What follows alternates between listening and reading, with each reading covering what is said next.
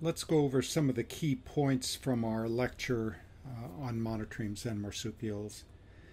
Um, let's see if I can get this darn thing to work. There we go.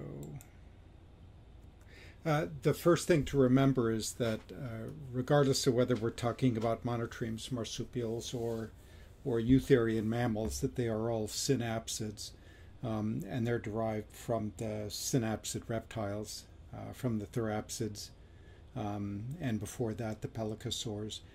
So we went on at some length about the advantages of the synapsid design. Remember that all modern reptiles are either anapsids or diapsids. The anapsid design is found in turtles, and then the diapsid design is found in all other reptiles, and the dinosaurs and the birds.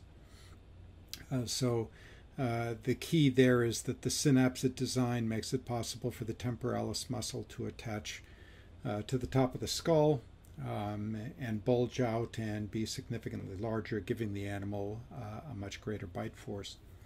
Recall too that the pelycosaurs and the therapsid reptiles showed up in the Pennsylvanian, so in the Carboniferous, and they had a small adaptive radiation in the Permian. But at the end of the Permian, there's this huge mass extinction event. Only some of those animals make it through. The synapsids make it through, and that's where we see the origin of the mammals. So the mammals show up right at the beginning of the Triassic, which is obviously when you have this huge adaptive radiation for the reptiles too, that ultimately includes the dinosaurs and then much later the birds. So the important point to remember there is that the end Permian mass extinction was huge. 95% of all species on the planet went extinct. That was a much more significant mass extinction event than the one that occurred at the end of the Cretaceous. So just as a reminder, the therapsids, or the pelycosaurs in this case, were heavily invested, we think, in thermoregulation. They did have a synapsid skull design, so it makes sense that they would be the precursors to the mammals. Remember, too, the key about being a mammal is that the lower jaw is comprised of only one bone, and that is the dentary. Regardless of whether you're a mammal or a reptile, the only bone that supports teeth, in the lower jaw at any rate, is going to be the dentary bone. So all the other bones get shifted around, reduced in size, or moved. The only bone that stays behind in mammals is the dentary bone. That means then that all mammals have a dentary squamosal jaw articulation, while reptiles have a quadrate and articular articulation. The quadrate and the articular migrate up into the ear and become the incus and the stapes. So there too, birds and reptiles have but one inner ear bone, namely the columella. In mammals, you have three. There are no vertebrates with two inner ear bones. Why? Because two inner ear bones doesn't work, and we can talk about the mechanics of that at some point. Another important point is that in mammals, the cochlea is coiled like a snail shell, and you see that on the right to the image here. Interestingly enough, in monotremes, it is not coiled. So one of the features that illustrates the close affinity between monotremes and reptiles is the fact that the cochlea is not coiled. Currently, the distribution of the world's monotremes and marsupials is primarily in Australia, New Zealand, and New Guinea. So the lower part of the globe. But their origin, it isn't at all clear that their origin is in that region. There are lots of marsupials in South America, and we have one marsupial left in North America. We at one time had more marsupials, but as a consequence of the great faunal interchange that took place with the formation of the Panamanian land bridge, most of those were lost because of that faunal interchange. Some of the oldest fossils that we have are from North America, so it's not clear that the marsupials and monotremes had an origin in Australia. Now, obviously, if you talk to Australian mammalogists, they're pretty adamant that they did originate there, but then you can imagine that there's some, I don't want to call it patriotism, but some kind of regionalism going on there. So I suppose it is to be expected. But obviously, what happened, the end Permian mass extinction, is essentially caused by the formation of Pangaea. That's when the synapsids show up. That's when the first mammals show up. So it's the formation of Pangaea which causes that mass extinction event. Notice that all the continents are connected. As the continents begin to break up, right, mammals tend to become isolated. So we know that the mammals evolved when all the continents were together. As the continents split up, the marsupials, for the most part, became trapped in the lower half. And then, of course, they got trapped in Antarctica and Australia as those continents split off. It was after those continents split off that the eutherian mammals evolved. So the eutherians evolved after all the marsupials had already, and monotremes, made their appearance in Antarctica and Australia, and New Zealand and New Guinea and Tasmania, and so on. That's an important point to keep in mind. There are obviously eutherian mammals present in Australia. Bats got there by flying. Rodents got there by sweepstakes rafting. And of course, we introduced all the lagomorphs, all the cats, all the dogs, and all of that sort of stuff. Dogs were introduced probably by the Aborigines. The dingoes are there in Australia, right? And they obviously didn't evolve there. They were clearly introduced by the Aborigines. All right, so a couple of key points to think about.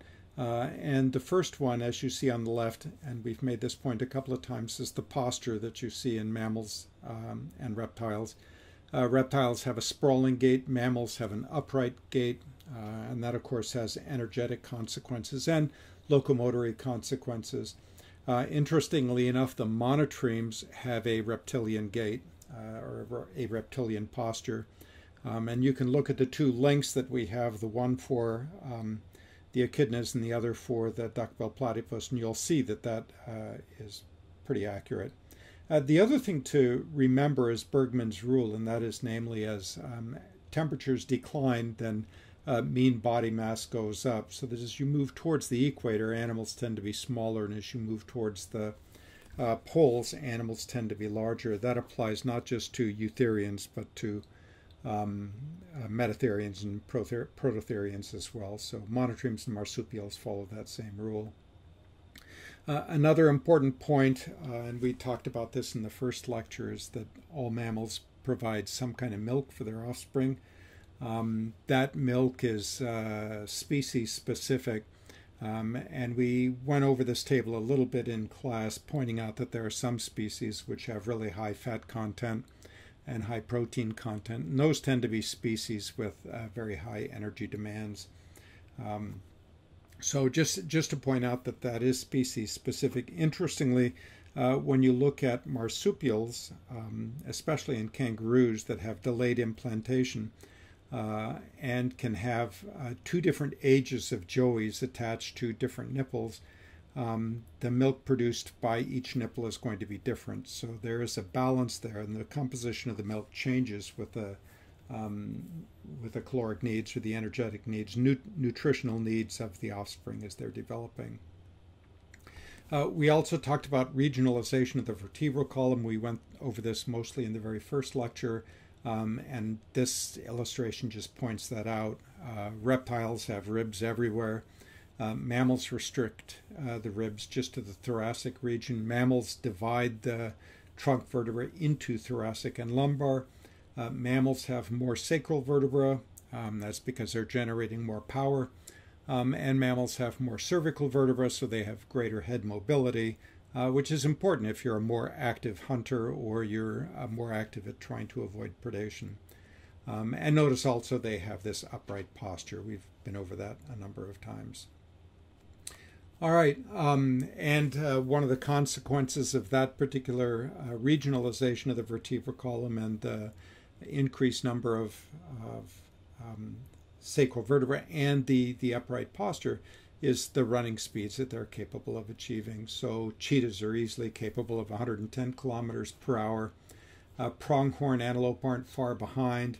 And then three-toed sloths are at the bottom at simply 1 kilometer per hour. But then three-toed sloths don't spend much time on the ground. Most of their time is spent hanging. We'll talk about some quirks of three-toed sloths when we get to the Xenarthrans.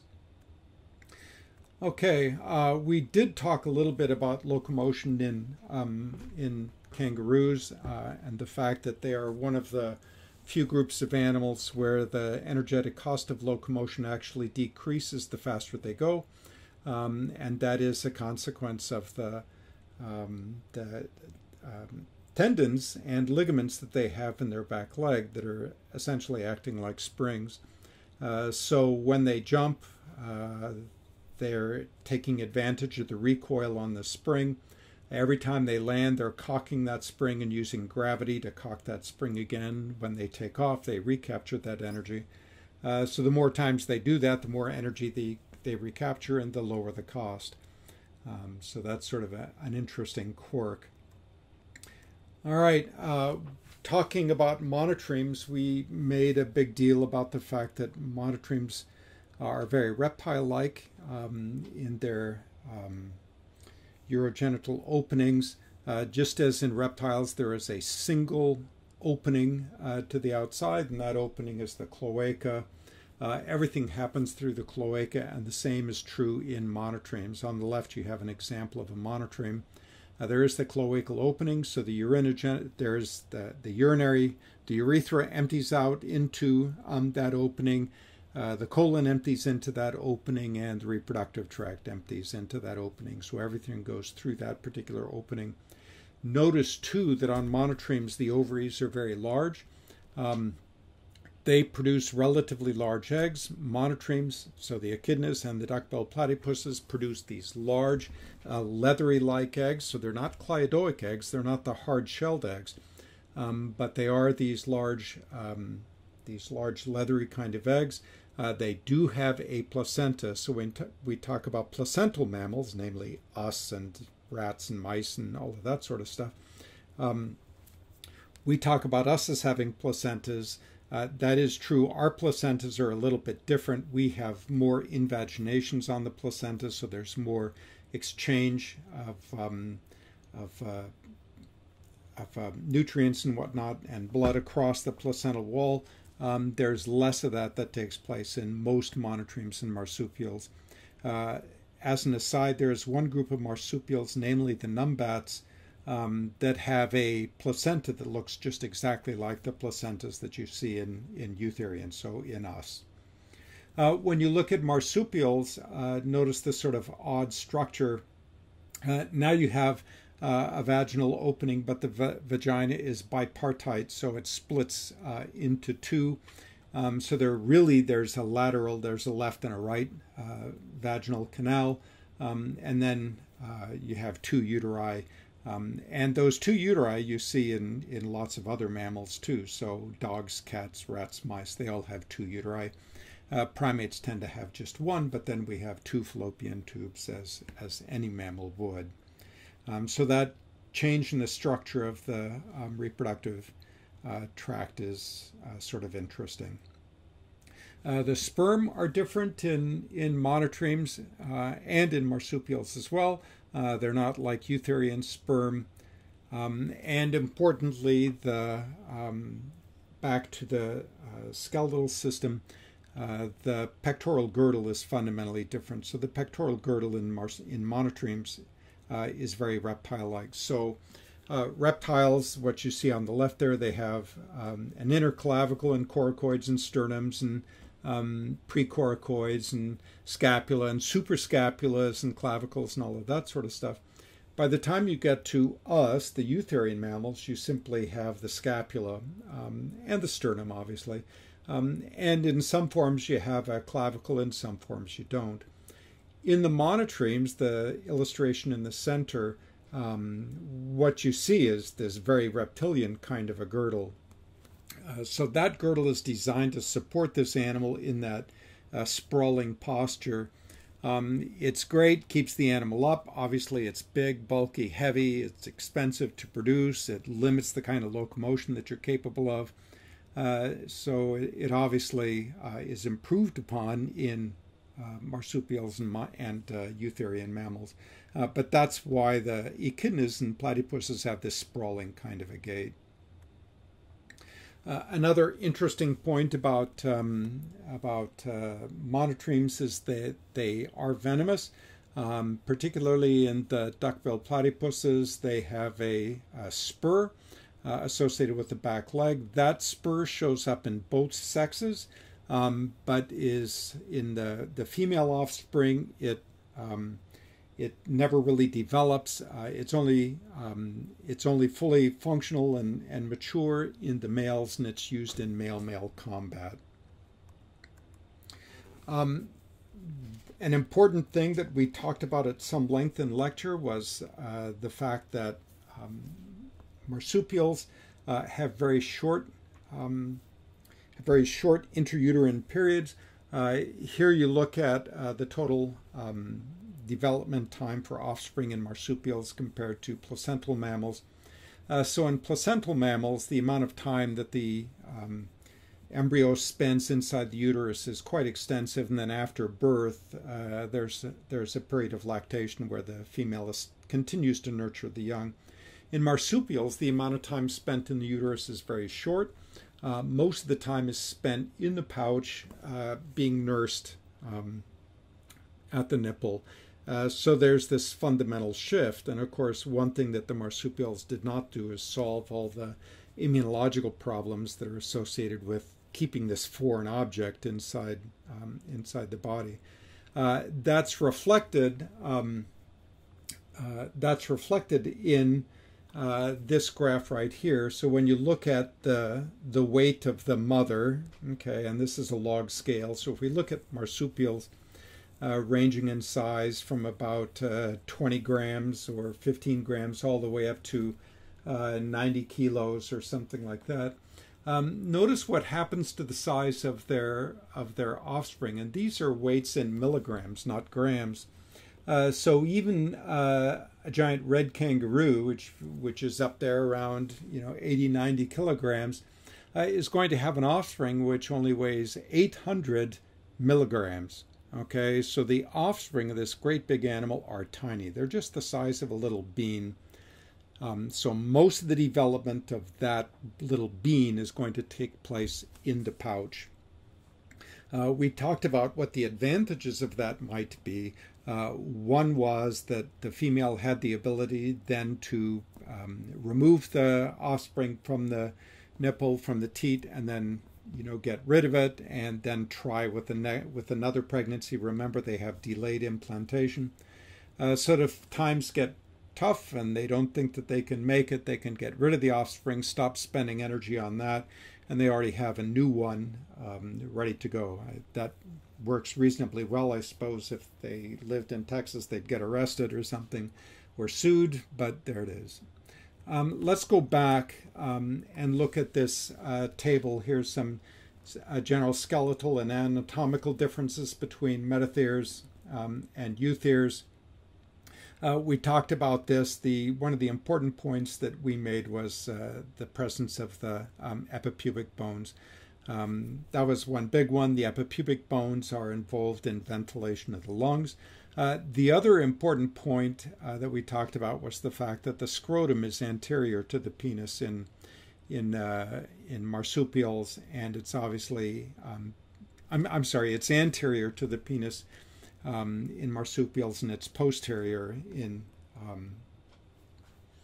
in placental mammals. We talked about that, and we talked about how it is that kangaroos manage to copulate. Remember the story about the St. Louis Zoo. Okay, another important feature for marsupials is what's going on with the hands. There are all of these different sort of hand morphologies, and that seems to be one of these driving features in in marsupials. So, for example, if you look at that center row, there's a nice example of something that's called syndactyly. So you have fusion of some digits.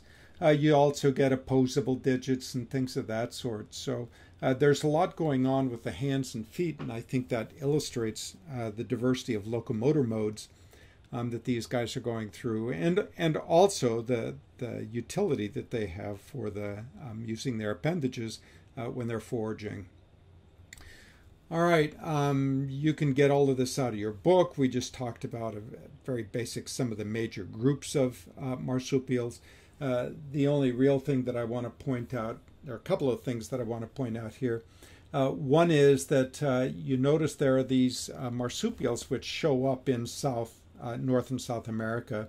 Only the didelphids show up in North America, but in South America you have the microbiothyrids, the didelphids, and then the canalestids. So the fauna of marsupials in South America is pretty rich. There are quite a few species there. When you look at marsupials, you can see sort of all of these ecological